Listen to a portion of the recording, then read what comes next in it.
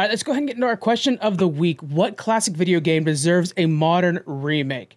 Let's go right to our some of our responses online. We have Eternal Darkness, which is from the GameCube era, so old school. That's a blast from the past for me.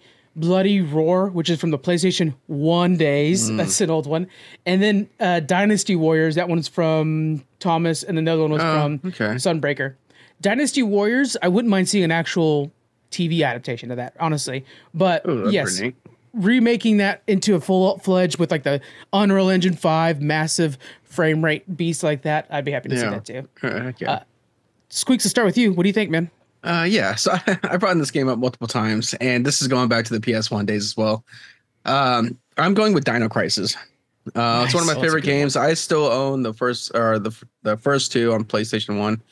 And what I can see of it being how to have it remade is essentially what they're doing already with Resident Evil. So this is a Capcom game. All they have to do is kind of instead of those camera angles running around like the old school Resident Evils, right? Like here's a camera in the hallway. You're like running, whatever. Now we do it behind the back, right? Third person view. And especially the first one, you can make it really creepy. The second one's more action packed, kind of like a Resident Evil 5 compared to a Resident Evil, let's say like 2 or 1. So I would love to see Regina back on the screen and just modern day graphics. I haven't thought about that game in ages. Oh yeah, man. I tried getting a copy of Dino Crisis 3, which is they went above and beyond, which I could give them credit for doing something different. That one was like in space. Copies pretty expensive out there. Not too bad, but just expensive enough to where I'm not going to really revisit the game. It's more of a collection, right? Yeah. To add to it. So definitely Dino Crisis 3. It'll always be one of my favorite games ever that I've played. I'm going to go next. Since you're on Dino theme, I'll be on a Dino theme as well. I want Turok. I want Turok back. Okay. Yeah, and it could totally go with the Doom formula, right? Now they got with that clean looking Doom. We got the medieval Doom, which I just cannot wait for.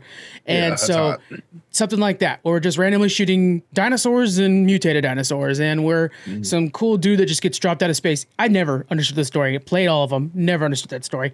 But yeah, I think that would be a lot of fun, especially with today's graphics. I think that would be a beast. Yeah. Kevin, what do you got on yours?